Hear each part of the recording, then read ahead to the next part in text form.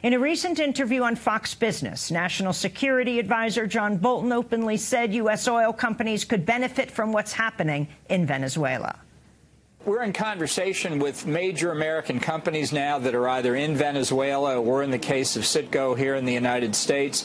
I think we're trying to get to the same end result here. You know, Venezuela is one of the three countries I call the troika of tyranny. It'll make a big difference to the United States economically if we could have American oil companies really invest in and produce the oil capabilities in Venezuela. It'd be good for the people of Venezuela. It'd be good for the people of the United States.